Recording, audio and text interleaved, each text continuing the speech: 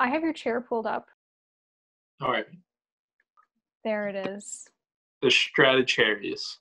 Yes, that's Uh, it. I was looking through past student work, and I came across a pair of Chippendale chairs, and the backsplat was in the profile of a violin. And one chair was the front plate and one chair was the back plate. And I liked the idea, but to me, it kind of looked like it just looked awkward having the violin as the backsplat.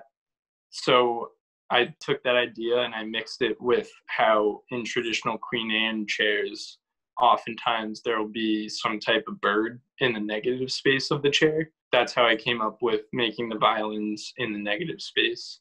It makes a lot of sense. It's the inverse, and it makes more sense with it being a Queen Anne chair. Yeah, and it flowed into the shape of the crest rail and the shoe really nicely too. And then that was kind of like the start of the whole thing. And then I think the next decision I made was making cabriole legs with the violin scroll as the foot. That was hard to design and actually make. I originally thought of it as just a normal cabriole leg with the scroll, just the scroll of the violin, not the rest of it where the tuning pins go. And I was going to have it the other, like turned around the other way. So it looked more like just a regular cabriole leg.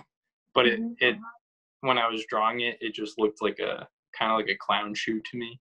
So I asked Lance for help and he was like, oh, well, why don't we just spin it around?